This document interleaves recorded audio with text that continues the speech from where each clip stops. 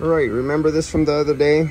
I told you that the technician didn't read the instructions that came in the booklet, that this only had 3 ounces of oil in it, should have 6 ounces. This whole system is a 10-ounce system, and they didn't flush the condenser.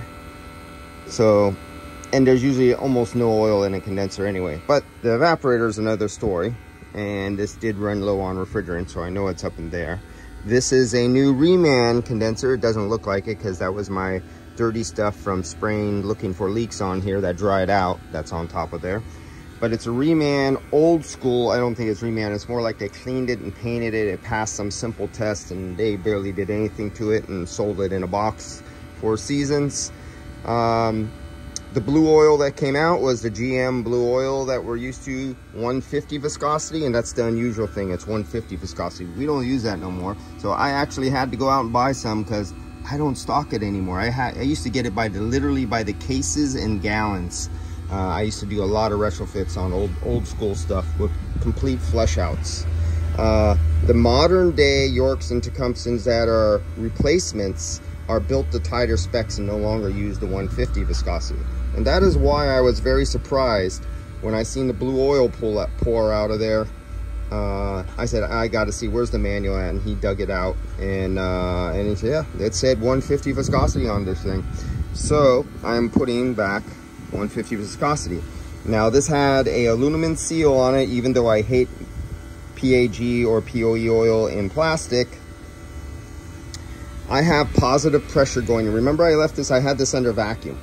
And because I got it down to 100 or 200 microns of vacuum, I left it on overnight. I want to see if there's leaks. You should not leave vacuum over, because if there is leaks, you just pull in all the moisture, but I didn't have a leak. So I hooked up and I put under positive pressure. I now have a really slow nitrogen purge going into this thing. So there's nitrogen coming out of that oil drain plug over there, the oil fill plug right there. There's nitrogen pushing out. And actually it pushed my oil back. And so now, as you can see, I'm going to fill it up. Very simple. I never exposed it to the air other than what was just in this little tube here, and I had nitrogen pushing backwards through the tube. The tube was purged. The foil seal was never open to the air. I just punctured the little pickup tube right through the foil seal and screwed it on. And there's a constant purge of flow of nitrogen after I spent all that time yesterday drying out the system. And I positive just before opening it, because it was under vacuum, I put nitrogen at 2 or 3 psi pressure.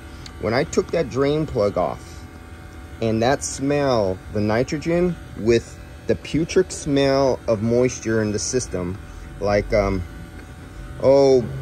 think of a men's locker room or a bathroom where water was spilt on the floor on a hot, humid day and left there for 3 weeks without ever drying, kind of moldy smell.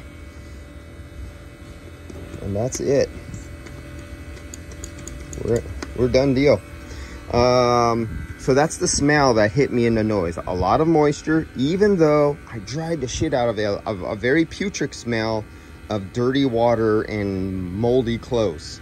And that's from the guys who contaminate the system before and leave it in there. And when you cut open the old receiver dryer, it's all filled with rust crumbs on the inside that plugged up the expansion valve that caused the restriction to starve the old compressor. And you end up with this because of the guys who believe, oh, 20 minutes is going to take out all the moisture. Fuck you. All right, I'll see you guys. And those guys who screw up customers by leaving lots of moisture, and they become very, very expensive repairs.